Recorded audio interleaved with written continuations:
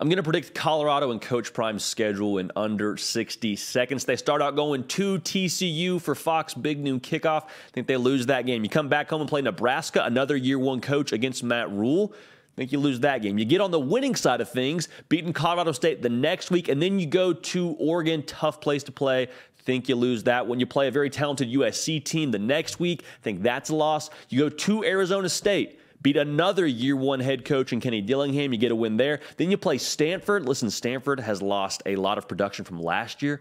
They weren't too great last year. I think that is a tough, hard-fought win for Colorado headed into the bye week. And then you go to UCLA after the bye week. I think that's a loss. You play Oregon State the next week. I think that's a loss. You get a win against Arizona, and then you finish out the year at Washington State and at Utah. I have both of those as losses for Colorado with a final record of 4-8 in the 2023 season.